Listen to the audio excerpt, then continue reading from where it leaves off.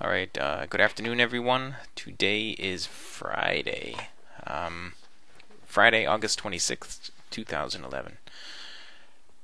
Our trading day today was, well, the markets moved around a lot. Unfortunately, I had a tough time this morning. I was going back and forth and back and forth. On the ES, I was up 17 ticks at one point, and I ended the morning session up just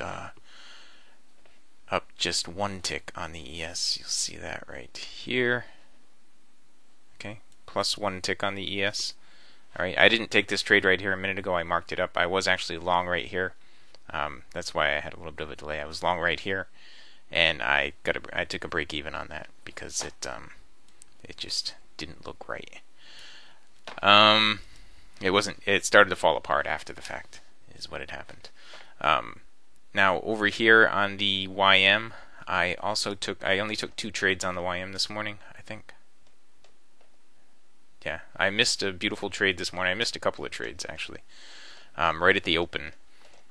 Right near the open. I'll show you the beautiful trade we missed. We went over this in the partners meeting last night, but right here, we pulled back up here, and we had divergence down here. This was a perfect opportunity to sell, and the price would have been 78, and it dropped all the way down. Well, it dropped 81. In this move right here, it dropped... 71 ticks down to 1107. Obviously, it kept on going down. There were more opportunities in there, but that was the first one that I had noticed that I had missed. There was another one right here, shorting right into the weekly trading zone. Shorting down to the weekly trading zone, I should say.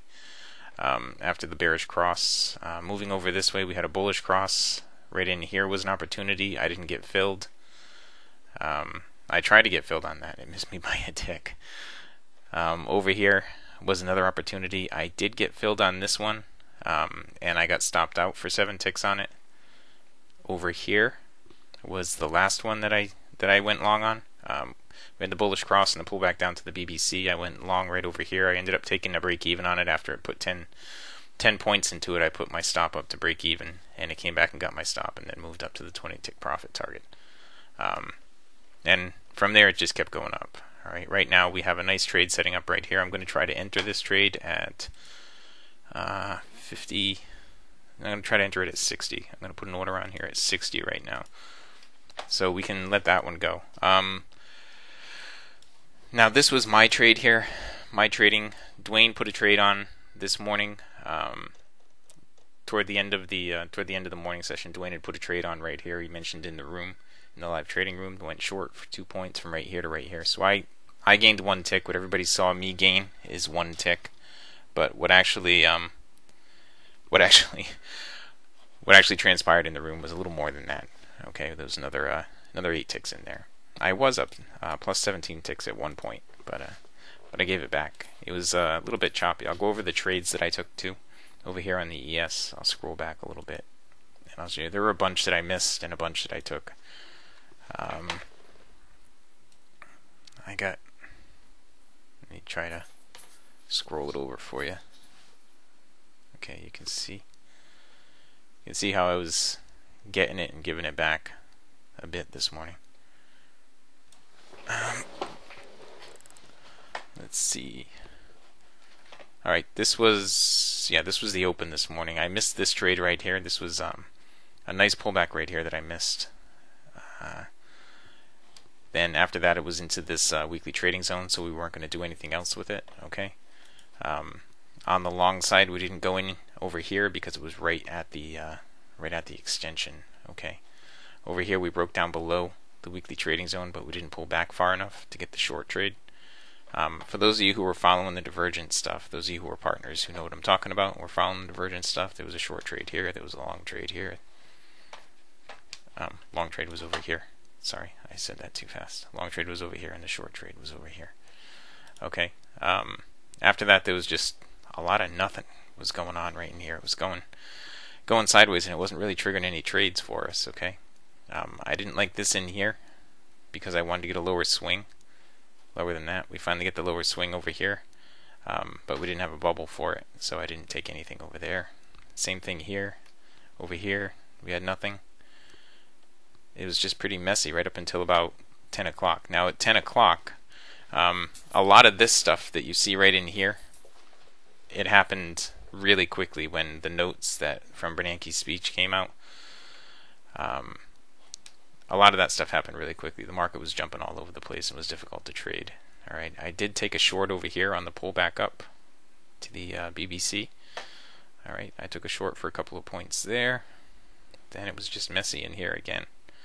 All right, all the way through here, I didn't take any of these trades. I took this long trade over here. I didn't take this one because I didn't like the way that it came together. I could draw a trend line down these tops. So we didn't have a higher swing coming into the trade, so I didn't take that one. I did take this one, and it clearly stopped me right out. Over here, I got a break even on this trade, which ended up going on to be a win, but you see we had the bubble and the pullback up to the BBC. It didn't put in a lower swing, so there was no looking for trades after that. I took this one on the long side over here. I think I was a little premature in taking that one. It came back, stopped me out, and then went on for this huge long move right here. Now on this long move, using the divergence from the combo indicator down here, you could have gotten in right over here is one possible place. Alright, now on the way down right here, I didn't take this because I didn't like the way that it came together. Again, being able to draw trend lines down the tops. I didn't like the way it came together, so I didn't take that one. Alright, I did take over here this divergence trade with the close below the MA1. I took that and it stopped me out almost to the tick, and then it went down where it should have gone to begin with. I should have actually taken it again right there, but I didn't. Then over here we had a bubble and a pullback up to the BBC. It got me short, and I got that back. And in here, the same thing. You can see I drew the trend line here. This was the last trend line that I drew during the live trading session this morning, down the tops like that. Okay, but it pulled down and it hit the BBC and it moved up off it. There was another one over here, pulled down, hit the BBC, moved up off it. I just didn't like the way they were coming together, so I didn't trade those. This one here came straight down. All right, it wasn't an elongated approach to the BBC, so I took that one and I stopped out on it. Then I took this one over here and I got a break even on that one. And I think that was it for my morning trading. Well, after all that, there was this trade right here that happened while Dwayne was talking, and we're just opening the show up. I did take this one right here, but again, it started to fall apart after the fact. So I took a break even on that one as well.